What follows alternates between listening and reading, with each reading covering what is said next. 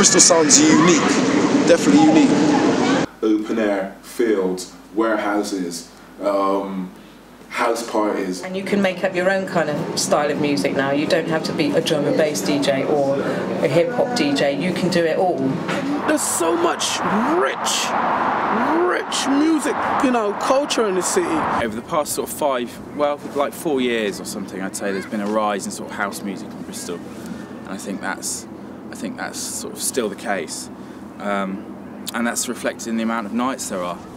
What I want to see happening is the aggressiveness come out of hip hop. Yeah, definitely. Where you see writers who are like, I don't want to do legal pieces. I just want to write on someone's front window. I want to write on someone's van. That isn't. Hip hop's come so far. It shouldn't be still there. Now, there's no record shops, so it's like it's only Rooted. So it's a bit. There's no community. I don't know. Is that depressing?